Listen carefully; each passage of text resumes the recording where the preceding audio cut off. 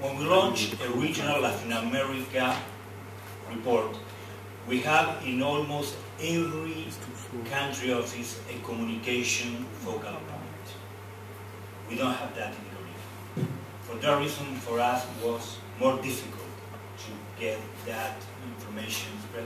And for that reason, from the very beginning, we started to say we need something like this, to be 3 days all together in one city, for instance, where we can discussing and sharing with you some ideas.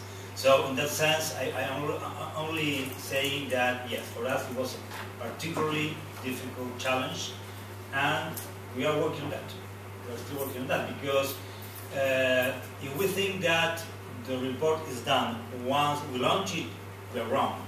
The process starts once we launch it. Okay? It's not the end of the process, it's the beginning. So we are working on that.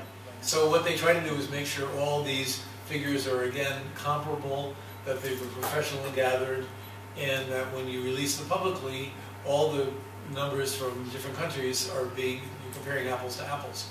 But what I'm describing, that will take you a year or 2 or 3, often. So by the time that data comes out, it's old. Now, we're in the development business, right? So one of the things we track is poverty, as you would expect us to. And we get many complaints, and I'm very sympathetic to them. You know, I'm not telling any secrets here. The governor of Brazil has complained publicly under Lula.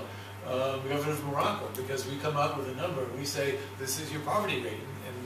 And the press plays it up and says, the UN says this, and the government is claiming that. But the government isn't wrong. You know, the government is saying in real time, this is what we estimate the poverty rate is going down in 2012.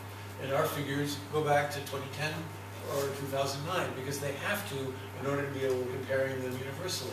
But if you are actually having significant progress, another example, which is actually pretty interesting, was on the Gender Inequality Index. We had a very kind of angry complaint from the government of Rwanda, which has actually made it a priority to increase the representation of women in parliament and women in public life in general in the last 5 years.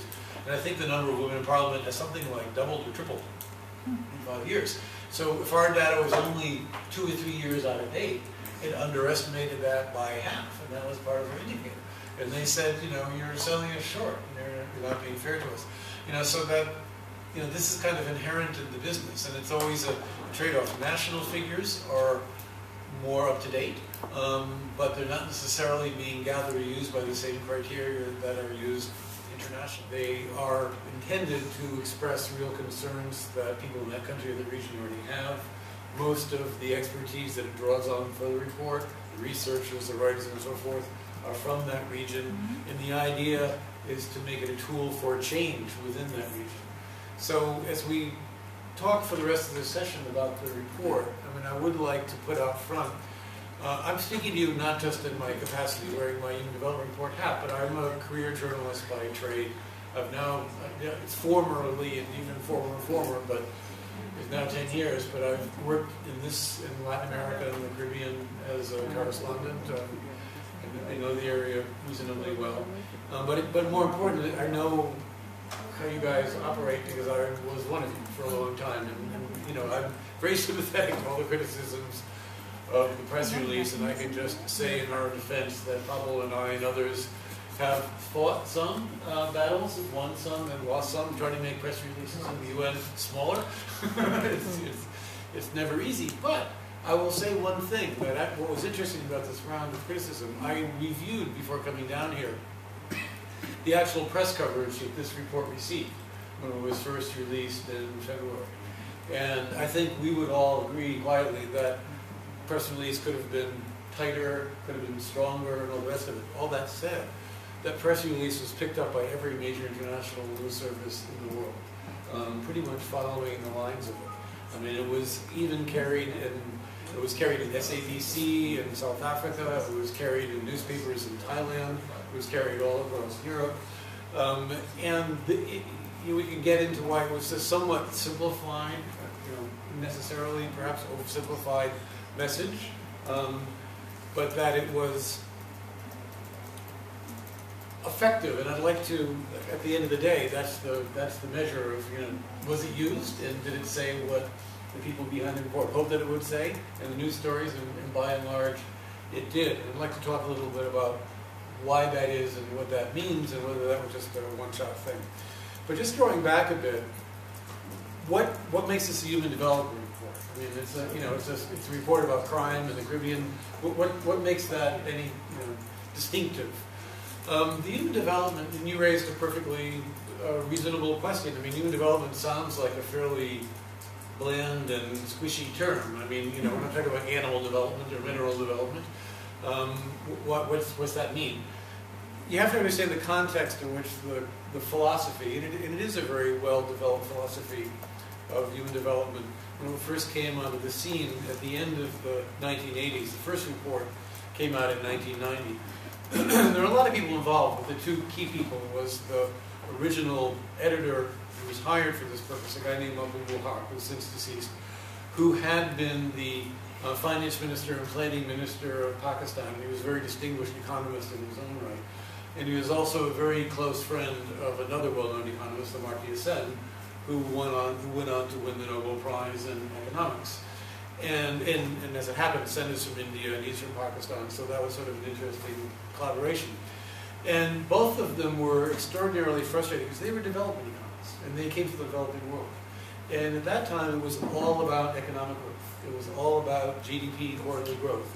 That was the be and all and end all of development.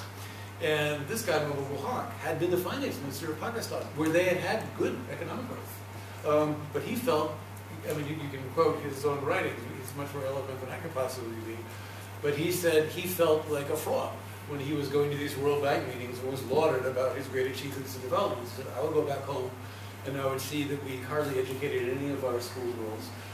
We had terrible poverty in the rural areas. We had an elite that was doing very well, but 80% of the country wasn't really sharing in this growth. And yet, this isn't measured anywhere. It doesn't show up. When the World Bank comes out and says, ain't no statistics, we're starved. But I actually don't think we're doing very well at all.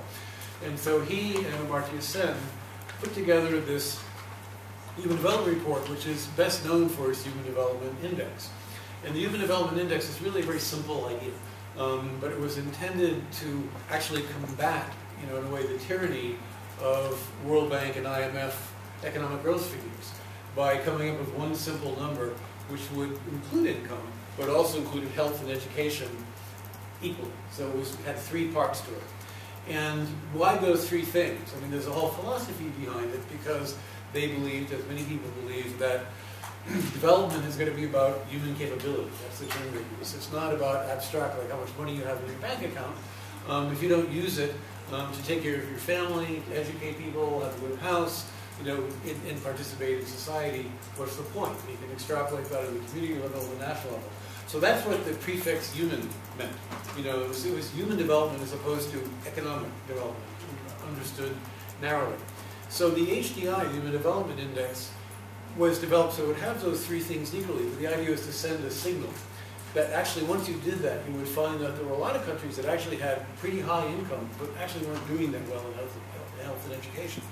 There were other countries that had very low incomes, and in this hemisphere, Cuba was the most interesting example, that had very high achievements in health and education, but their incomes were very low. So Cuba in the World Bank rankings came down at the very bottom almost. It was down there with the poorest country, Haiti and Cuba, were at the bottom of the rankings of the World Bank. But when you did Human Development Index, all of a sudden they were at the top next to Pablo's home country, Argentina, which was much more developed country economically and had a long history, of course, being educated.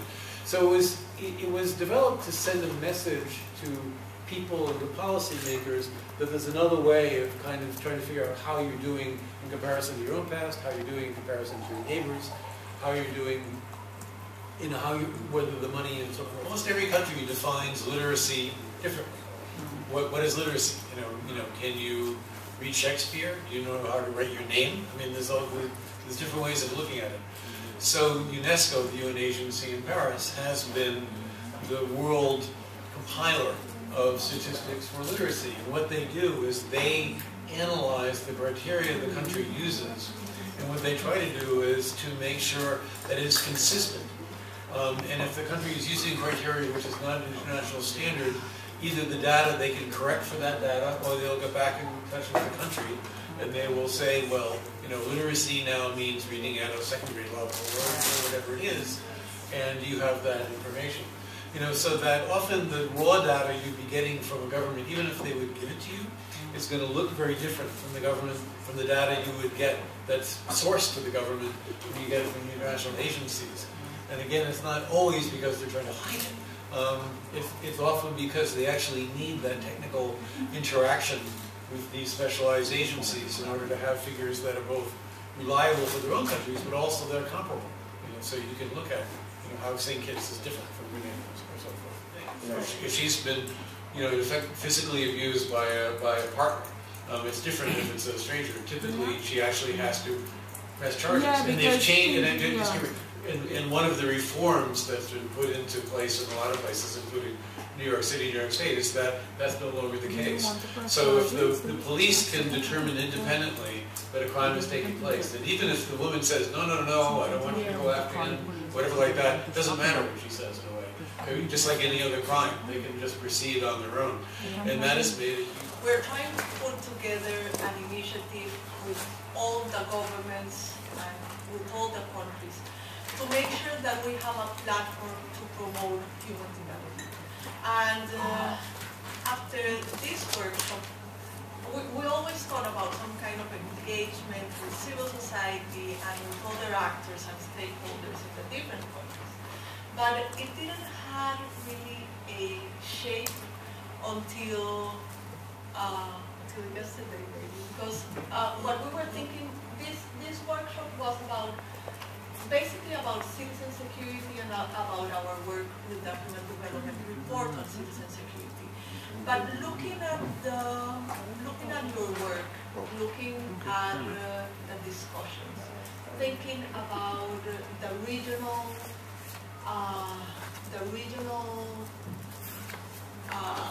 range, the regional possibilities that a group like this has, we were thinking among us about how we can include some activities within that project to try to set up some kind of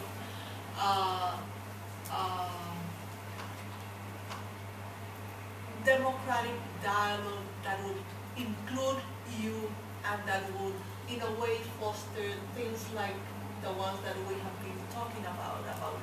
We have been talking here about accountability, we have been talking about social progress, we have been talking about a network that makes sure that information about development is available, that it is used correctly, that it can help you in your work. So, this is something that we are putting together.